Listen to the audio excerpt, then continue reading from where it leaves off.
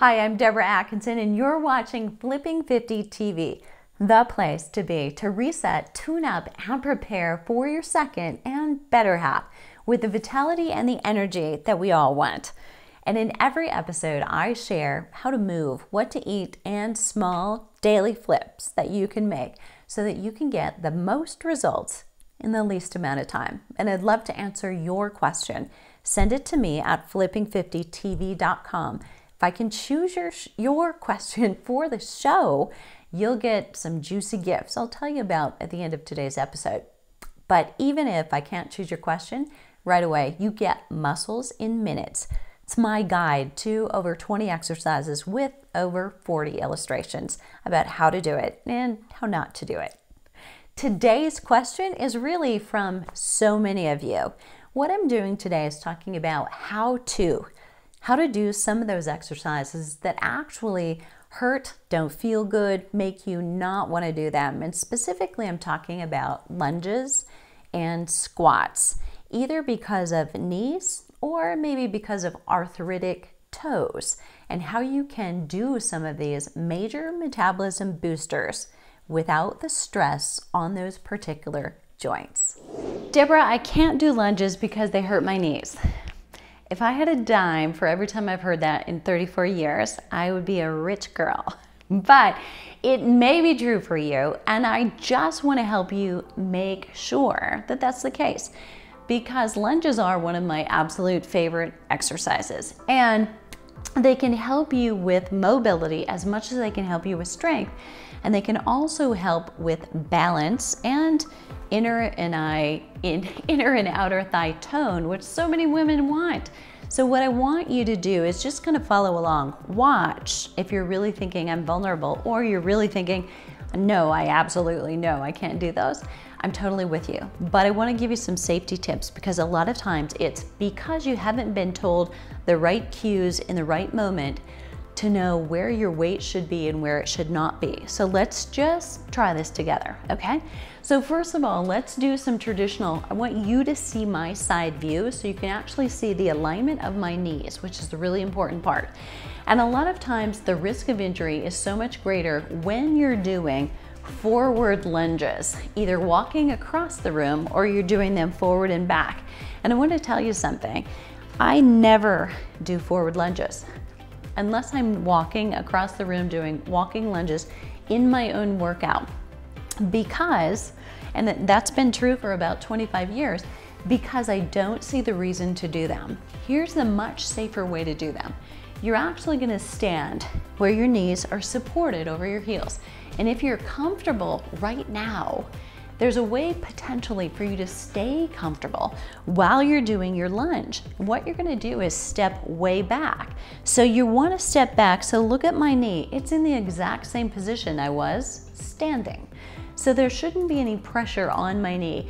And if I've stepped back far enough that the weight is on my heel, then I should be okay. And the weight now is opening up my hip flexor. It's in the bum over here, and in my quadricep a little bit. And then as I step forward and change legs, the same thing happens. So you can remember it this way. You want to make sure the knee stays put, doesn't go forward, and if anything, it comes back a little bit. That should feel much more protected. If you're not used to doing it that way, you may want a chair right here and just use the back of that chair in order to help yourself balance and get used to it. So check, make sure you've got space behind you, and try that. Now, if that felt okay, but you feel vulnerable, you don't have great balance, so maybe you haven't been doing lunges, you can do it in a static lunge, or what we call a stationary lunge. You can set yourself up in a great position, and then instead of moving in and out of it, you're simply gonna move up and down. Now, this one's really important, because I'll see a lot of people do this, and the error they make is they go forward instead of going straight down and lifting. So I want you to think about dropping the tailbone down and lifting the crown of your head up. So it's just a lift and a lower in this position. Try putting your hands on your hips so you've got them there just for balance, or hand on a chair or wall if you need it, okay? stationary, and I'm going to show you on the other side just for kicks and giggles, okay? So important that you are stepping forward, opening up, and then lift up and think crown of your head is up, tailbone is down, and all you're doing is dropping this way, no movement this way. Hands on your hips, and it's lower and lift. And I want you to think about pushing through that front heel. So do a couple more with me and push through the back ball of your foot. And if you're out there and you've got arthritis in your feet, and this one is no, you can't do it, I've got you covered, don't go away. I'm thinking about you, okay? And lift. Last time, and up. Nice job. Okay, so that is rear lunges, and you can just wipe forward lunges out of your entire repertoire. There's no need to do that. You can get all of the advantages with none of the disadvantages with a rear lunge. So I just alternated sides. When you progress, you'll see me in the whole flip or muscles in minutes videos do them all on one side. So it's a little bit more fatiguing for the one side glute, all right? Which is the whole idea. Okay, now those of you that have issues with your foot and you can't flex at your toes because of either you've had surgery, you're fused, or you've got arthritis and that really bothers you, what I'm gonna have you do is side lunges. Another way for you to actually use those inner thighs, use the quadriceps and the glutes, but look at my feet, they're both staying flat, okay? So as I bring that back in, what I want you to know is right now you should have a stretch through the inner thigh. So if you just get in this position with me, and then you're gonna push, and there should be weight on this heel, which means there's weight in the glutes and not in the knee, okay? Push back to that standing position. And I'm gonna keep a couple over here for right now. When you do them, I'd like you to do them alternating sides, right and left, hands on your hips. But when you sit out, make sure you're not going forward, because then you will say, I feel that in my knee. So if you're feeling it in your knee, try to sit yourself back and weight on your heel and in your bum and in. One more time, sit back and power in and sit back, and that's it. Let's try the other side with me. And sit, and you may have to focus a little more on one side than you did on the other, because your hips may not feel exactly the same. That's to be expected. And sit and lift. So how do you work that? Just working back and forth can actually feel like it's a little cardio. You could wear a weighted vest, as long as you don't get pulled forward, or you could hold a weight at your chest in order to make that a little bit more weighted and really reach fatigue. So side lunges are a great way to go if you have to maintain flat feet. What I would rather you did not do is try to step back into a flat foot and do a rear lunge, because we're really missing the point. We can't open up the hip flexor when we do that, and we're probably risking injury more than we're doing good. That was your lunge, okay? Let's talk a little bit about squats, because that's the second most common exercise. Someone will say, I can't do squats because they bother me. And to you out there, if you've got bone on bone, you've been told you don't have any cartilage in those knees anymore, or in that knee, and you know who you are, I'm not talking to you because I can't fix that, right? Unless you're gonna look at knee replacement, you're probably gonna be struggling with that for a little while. And do know this, so if you have some issues and you've got no cartilage in one leg, and a lot of times what will happen is the body will compensate.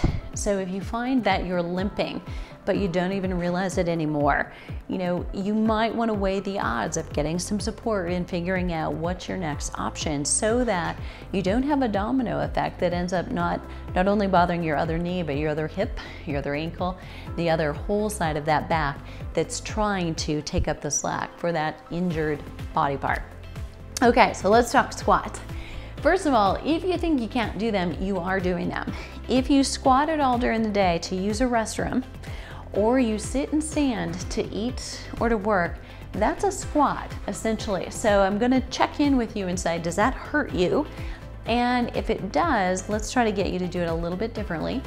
But also, If it doesn't, you're doing that okay. It may be when you go to do the exercise that you change your form and you're not quite doing the same thing. So I want you to stand. Just stand up. Think about where your weight is in your feet. And what I want you to do is try to shift to the balls of your feet, almost taking your heels off the ground. So you may not be able to see that I'm doing it, but my heel just got a little bit lighter. And when I'm doing that, it's almost like I'm falling forward if I let myself. Now I'm gonna rock back and I'm right over the ball of my feet and my heels, smack in the middle. That's where we typically should live. But when we do a squat, where I want you is back with your weight on your heels. So that's really important to think about it, because a lot of us aren't used to doing that. And when you do it correctly the first few times, it could make you feel like you're way out of balance. So just expect that's coming. Put your weight on your heels, feet about hip width apart, don't go incredibly wide, and I want you just to start coming down and then stop right there. So if I look down, I can still see my toes really well. If you can't, your knees potentially have done this and gone forward. So I want you to really sit back, weight on your heels, and as you keep coming down, you should still be able to see your toes, although that's not what you want to be looking at most of the time. And then come up and push your heels into the ground. When you connect your heels pushing into the floor, you connect with your glutes. And the squat is about your glutes. If you feel a squat working your quadriceps so much more, there's a good chance you're in the balls of your feet doing a lean forward. If you imagine this, and you would never want to do this because there's not a place for your nose to go, but imagine you were doing a squat against a wall. If your toes are against the wall, your knees can't go any more forward than that, or you're going to be in trouble, right? And then come up.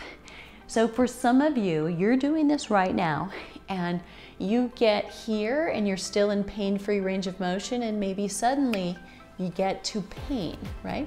What I want you to do is find that pain-free range of motion, and that is the place where you're gonna live in your squat. So rather than try to do them deep, do them the way you can safely. And what will happen if you do them in that pain-free range of motion and maybe get used to holding at the bottom just a few seconds? You're gonna gain some strength, and gradually you may be able to find you strengthen the muscles that support your knee, and you can go deeper, all right? So I did shoulder width apart those first few times. You can also go much more narrow. That changes the work. You're gonna focus a little bit more around the corner of your hip and inside and outside. If you go wide, my personal preference, toes, make sure they're turned out only as far as your hip and your knee can follow. So your knees need to be on the same party line as your toes are, but you're working here, your inner thighs, your adductors, a little bit more as you come down and out. It's kind of like a ballet pose. It's actually called a plie squat. So that's your how to do squats and do lunges safely, more effectively for your knees and potentially for your feet. Let me know if that was helpful, because I love to hear from you. So in this episode, I want to thank all of you for sharing with me on Facebook, Instagram, and Twitter what your biggest concerns are. And that is the place to find me. On Facebook, it's Flipping 50 or Flipping 50 TV. We'll get you there with the URL. And likewise, on Instagram, follow me at Flipping 50 TV. Thanks so much, but send me your specific question at flipping50tv.com. And if I choose that question for the next episode, I'll send you a trio of full-size products from my friends at Anne Marie Skincare, and exclusive access to the After 50 Fitness Formula for Women online course, plus You Still Got It Girl, the book. What are you waiting for? Head on over to flipping50tv.com, send me your question, and let's start flipping 50 together.